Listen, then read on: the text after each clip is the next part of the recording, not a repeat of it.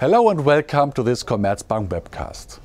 The Americans will elect their new president in less than 3 months. Donald Trump would probably be what many see in the Brexit, an uncertainty shock. After all, Trump would change US policy massively. As a dedicated protectionist, he would above all restrict free trade. And this would be a huge problem, especially for the German economy. After his slip-ups and blunders, many expect Trump to lose the elections. And in fact, he's lagging behind Hillary Clinton in the polls. But it is by no means true that Trump doesn't stand a chance. First, Trump mobilizes his supporters like almost no other US politician. Secondly, the presidential elections will be decided in a few hotly contested swing states, for which the election outcome is difficult to forecast.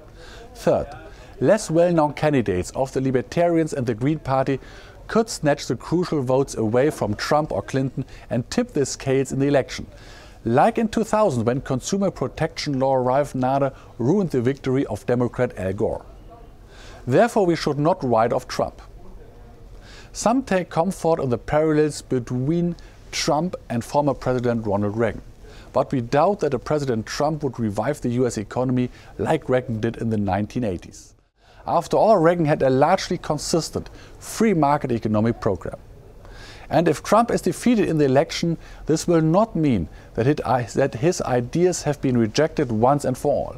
Instead, especially the protectionism he propagates should continue influencing US policy. After all, Hillary Clinton has now also distanced herself from the transatlantic free trade agreement TTIP. Thank you for listening. For more information, please see our Week in Focus.